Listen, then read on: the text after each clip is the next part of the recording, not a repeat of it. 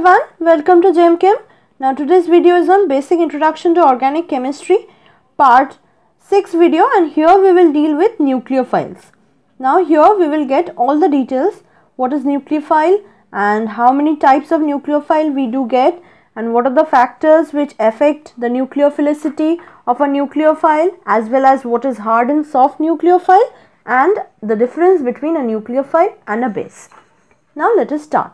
But before starting, if you have not watched the previous videos on basic introduction to organic chemistry, you can watch it. I will give the link in the description box as well as the I button present just above this video. That is, it is present here, somewhat here. So, let us start today's video. Now, nucleophile.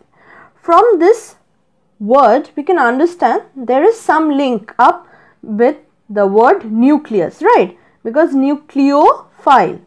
So, it refers basically to nucleus loving species. That is, the species which loves to get attracted towards a positively charged species. Here, it is loving, right? Now, it basically implies nucleus loving.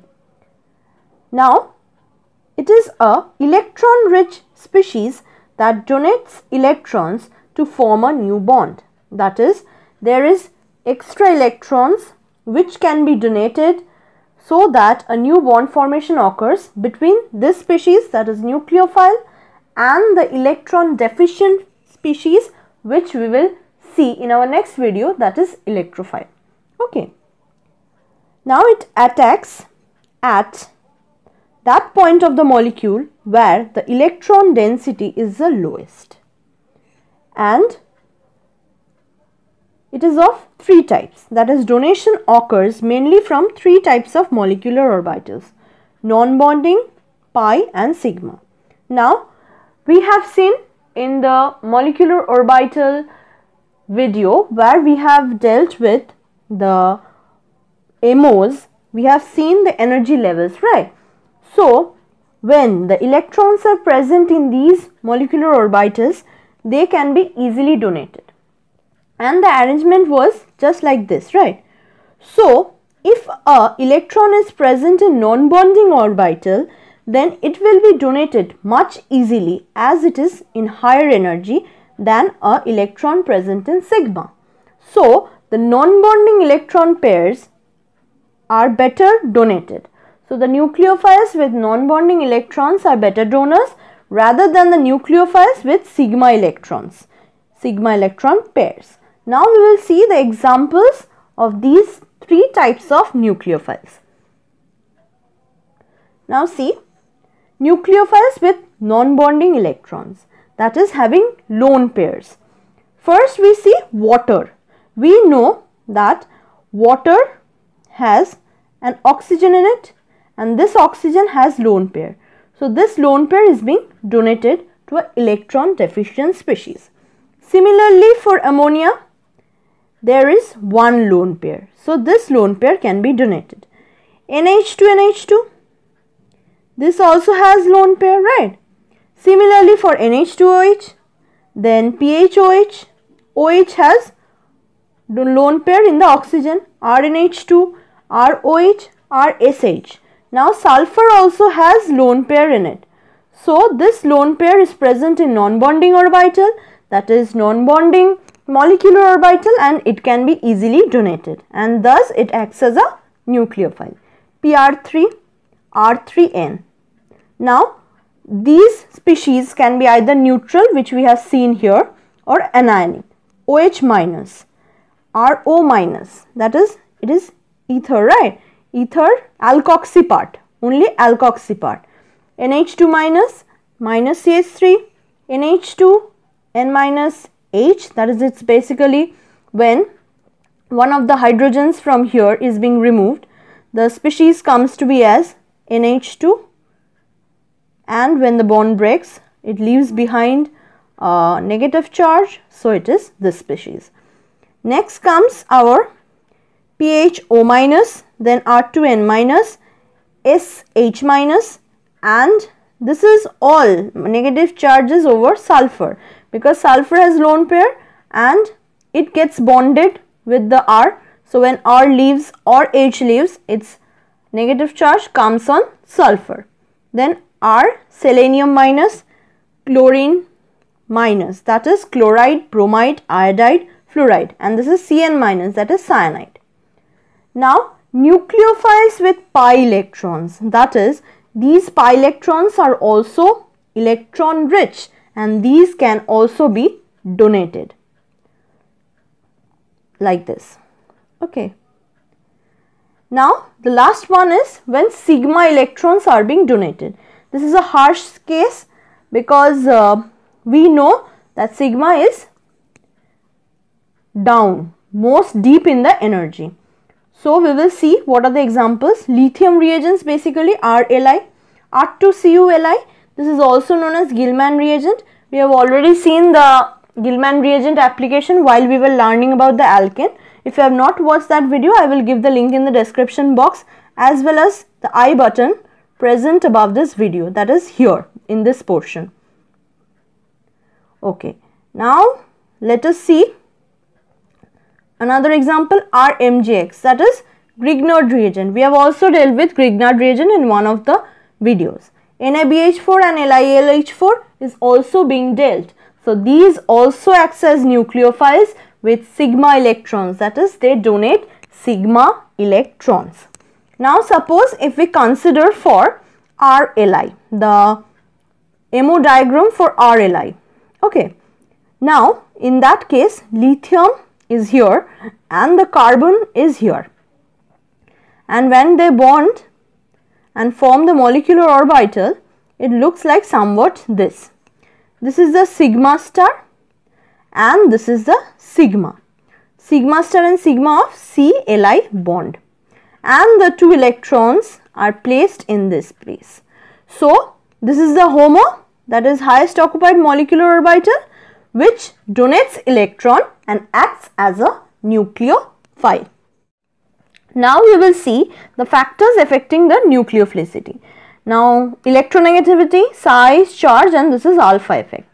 First we will deal with electronegativity. What do we mean by electronegativity? It is a tendency of an atom or group of atoms to attract the electrons present in it towards itself rather than donating to others. So what does it imply? It implies that the one species which is most electronegative will never donate its electron to the electron deficient species. So it will never be a good electrophile, right? So we can directly write it as electronegativity is inversely proportional to the nucleophilicity. This is okay?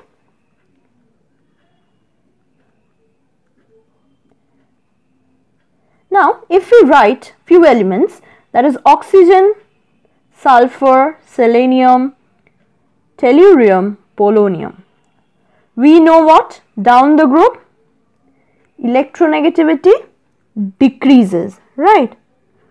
So this has the least electronegativity means what? It is most nucleophilic and it is least nucleophilic. Similarly, if we take for suppose fluoride, chloride, bromide, iodide, right? Again down the group what happens?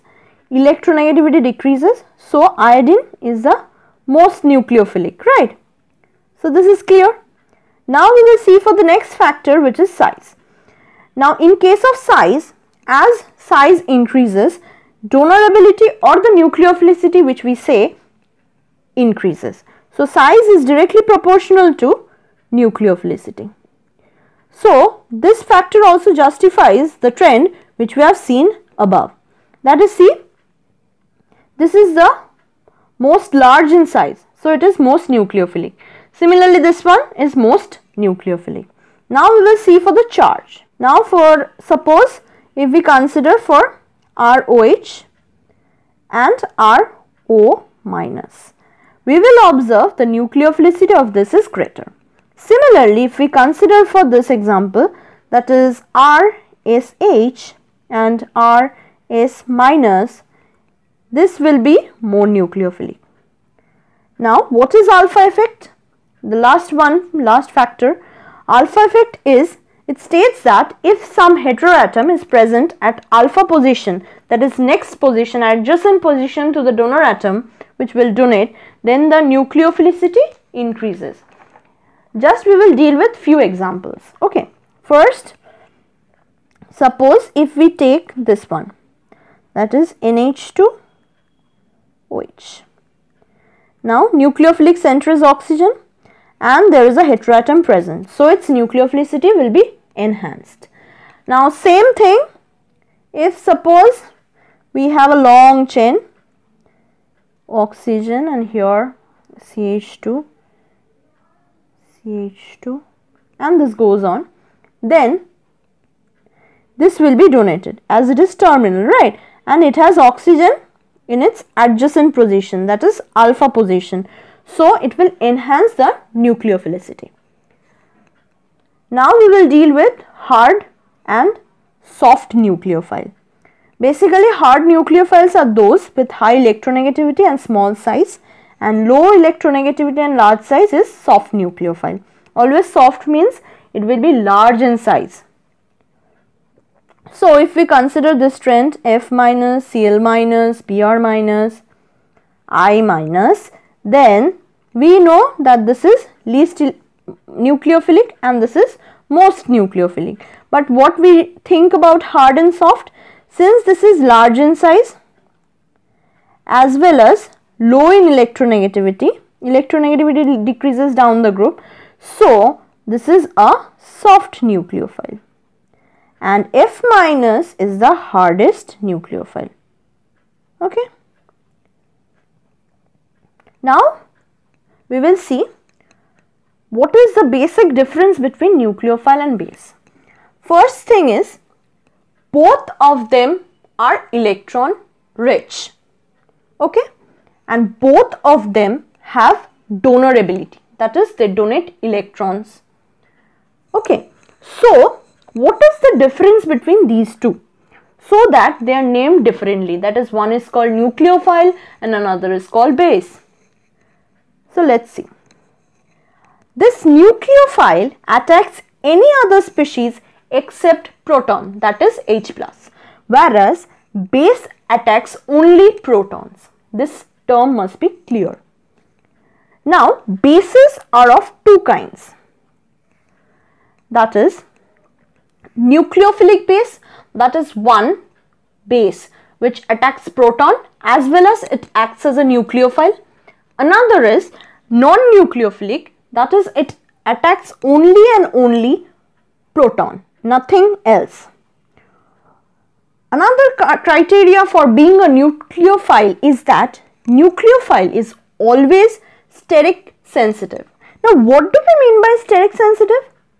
Steric sensitive. Now this steric sensitive word refers that when bulkiness of the group, attacking group, that is a nucleophile, increases, then it prefers to act as a base rather than a nucleophile. Okay, so nucleophile avoids being bulky so that there is reduction of steric hindrance. So this is known as steric sensitivity. And the examples of these kind of bases are, for nucleophilic we will rather take examples like OH minus, which can attack proton as well as any other species which requires electrons for it, that is any electron deficient center. And for non-nucleophilic we will rather take LDA. Now what is LDA? LDA is lithium diisopropyl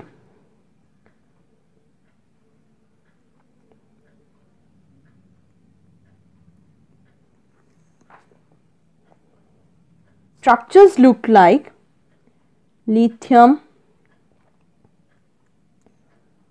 plus N minus and there is two isopropyl groups like this.